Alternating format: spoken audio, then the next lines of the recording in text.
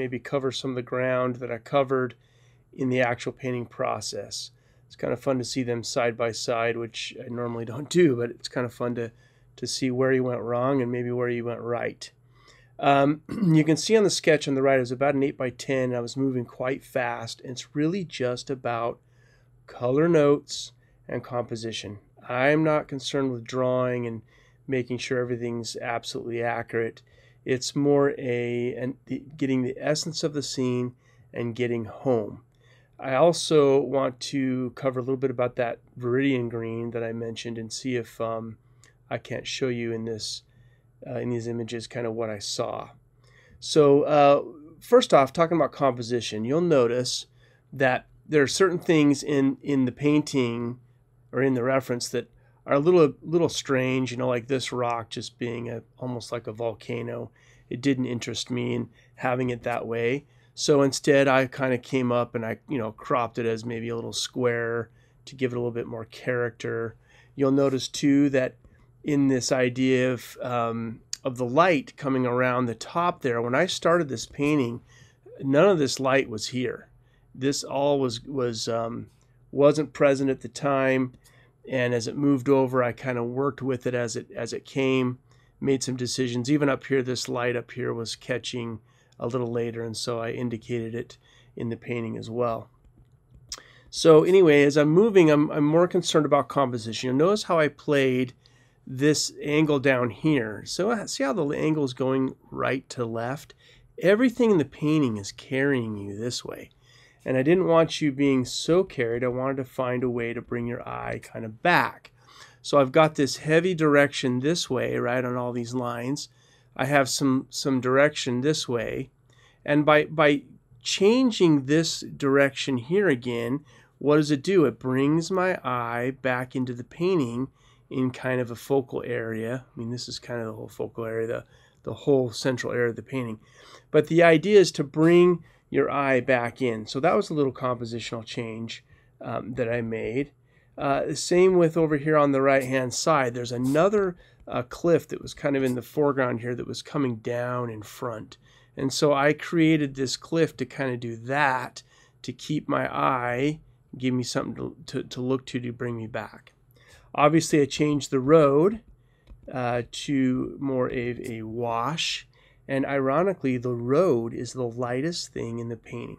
Okay, we're looking up at the zenith of the sky, so it's quite a bit darker and bluer than we would see on a typical horizon line. And this asphalt is reflecting so much light that it became my lightest light. So as I made my decisions throughout the painting, for example, these lights here in the sky, they are not as light as the road. It doesn't mean I have to put that light that bright in the road or in the wash. I kept the wash where it would typically be on sand, but I did use the comparison game in the painting process to keep my eye revolved around a value plan. So those are some of the compositional changes. You'll see here too, I enlarged this rock to kind of give it a little bit more overlap in front of the trees and play a little bit of that fun reflected light. It was almost a greenish reflected light casting in there. So these are just little ideas that I'm kind of working fast and deciding what does work, what doesn't work. I get home and decide there may be things I completely want to take out and rearrange. But using that on the spotter sense of impression, you can kind of design on the fly and kind of get a feel of what works and what doesn't work. And that grows with experience. I thought it'd be fun. Let's cover this green idea. When I was out there, I kept squinting and moving my eye between here, here, here, and here. And as I moved, this had more yellow-green than, say, the sky did. Obviously felt green against all this heavy red. Okay, it still felt blue against the yellow. So by fun, let's spot check all this, and let's see if I can grab a little bit bigger brush size to play with, and let's color grab some of this and see what happens. So if I take that color, okay, and I put it against the yellow, boy, does it feel blue, right? Doesn't feel green at all. Up here it's going to look quite gray and quite dark. Okay, it looks almost violet-y there. But against this red, look at how kind of greenish that go. And you say, well, it's not really greenish. Well, let's play fun. Let's put a real blue, a real heavy, strong blue up against there. Now look at how much that feels green. In fact, if I circle it, it starts to take on a greenish color, doesn't it? And that is because it's surrounded by something that's even more blue. If I take a red, it's a little more fun, and I take a red color, okay, and I put it up against there. Now look at how green that appears. See the green in it? So by isolating, I can see it, but if I don't have a chance to isolate it, then I use that comparison game. I'm constantly moving my eye from here to here to here to here. What's this green look like that? Well, I can see this is green with a lot of yellow in it. This felt green with a lot of blue in it, okay? And this obviously was very blue. So by moving my eye around, that's what's helping me see that there was a little Viridian in it, ironically. In fact, what also helped is this little worm right in here, this little warm reflected light. Let's color grab that for a second and see what happens when we grab some of that. And I put that in there. See how warm that feels? And then this around the outside starts to feel green because of the pink warm in that. Maybe if I put some of that down here, you can see how this feels dead, but up here it feels so warm. So again, it's this isolation, and I just could not resist seeing this kind of Viridian greenish in there versus a blue or a violet.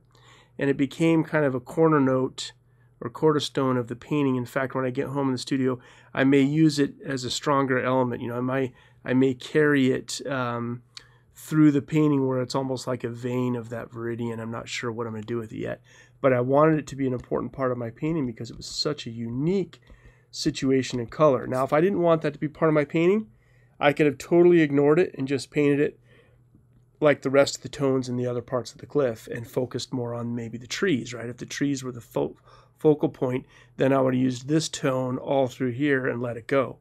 But I was just so enamored with that color that I thought, well, I'll play it and see if I can't bring it back and enhance it in a painting in the studio for finish.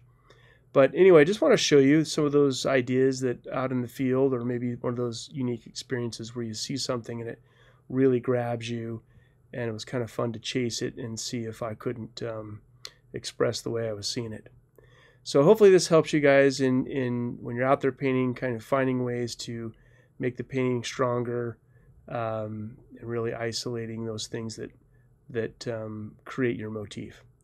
Okay, I hope that was helpful, and I'll look forward to seeing you all on Facebook. Cheers.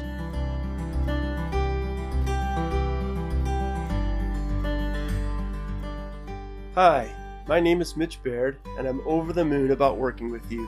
What an opportunity. 365 days to work at your own pace, receive personal feedback, and have access to a community of growing artists. That's invaluable.